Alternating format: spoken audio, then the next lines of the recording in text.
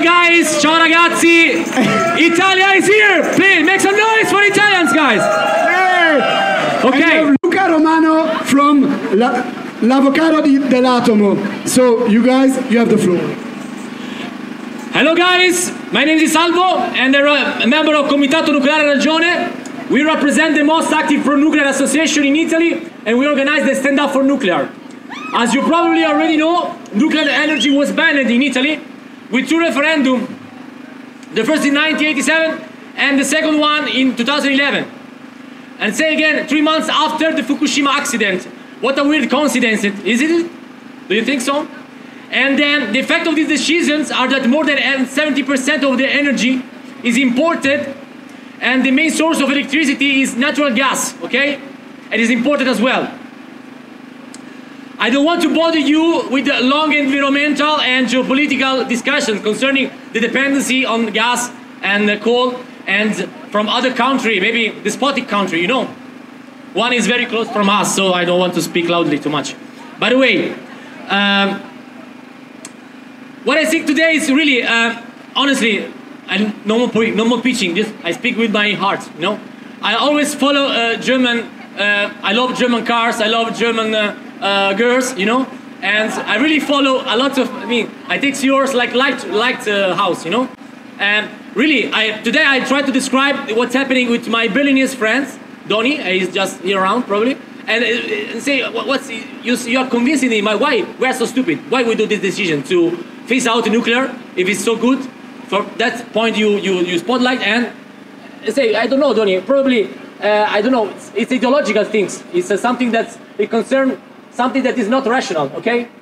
And today I want to say thank you guys, because I think that's probably we are going to pass you for the next future in the, I hope in Italy come back to this referendum and choose again to go into nuclear.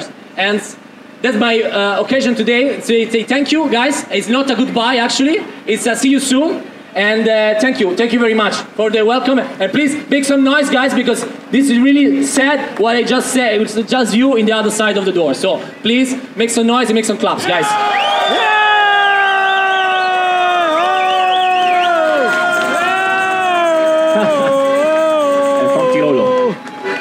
Hello, everyone.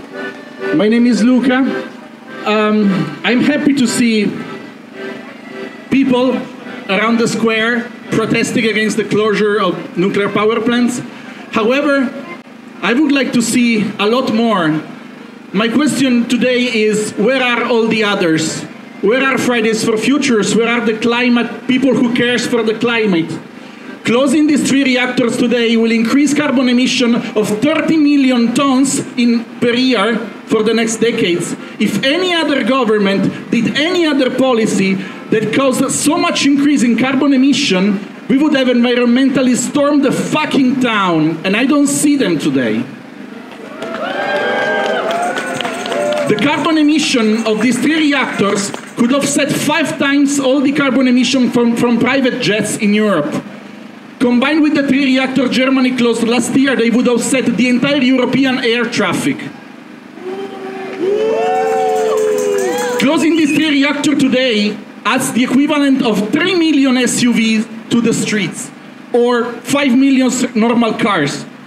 It's basically like decarbonizing the entire city of Paris.